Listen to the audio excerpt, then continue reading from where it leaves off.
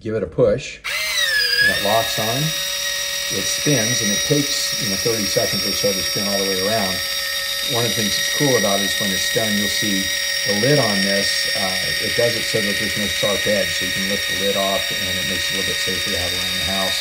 Once it's done its full circle, you'll see that it kind of slows down a bit. You hit the button again, and it releases. I'll show you that here in just a moment.